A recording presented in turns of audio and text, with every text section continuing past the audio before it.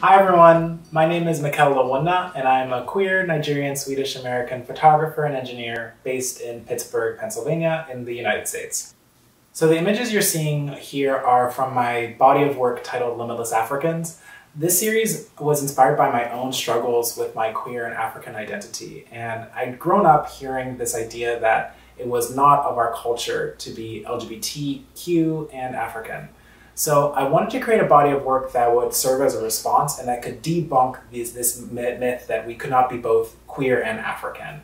And so over the course of 6 years, I traveled to 10 countries across North America, Europe, and the Caribbean, and you'll see these in the images here. I worked with over 50 LGBTQ Africans working to debunk this myth. And each of the models chose objects and clothing, which for them combined their identities together, and we collaborated on creating a scene that could reimagine a new world within the frame, where LGBTQ African identities were really reified. I was drawn to photography in the first place because I had really been struggling with my queer and African identities, and I was seeking a place where I could tell my story and feel like I belonged. And the one thing that really inspired me the most was seeing the work of Zanele Muholi in 2013.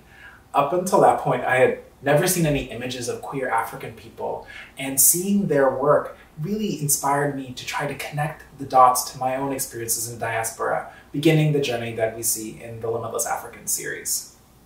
So I still see myself as a young photographer myself, but the thing that really helped me over the course of my journey has been really digging into Indigenous myths and storytelling. And I see really a world of possibility within our Indigenous stories. And so I really encourage all young photographers to look into the Indigenous stories and the stories that are close to home to them to really create these new realms of possibility.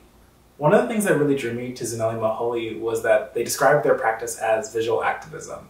And I do feel resonances between that and my work because we're both looking at the stories of marginalized communities, particularly queer African people, and trying to use photography as a space to reimagine radically the possibilities for us, ourselves, and our community.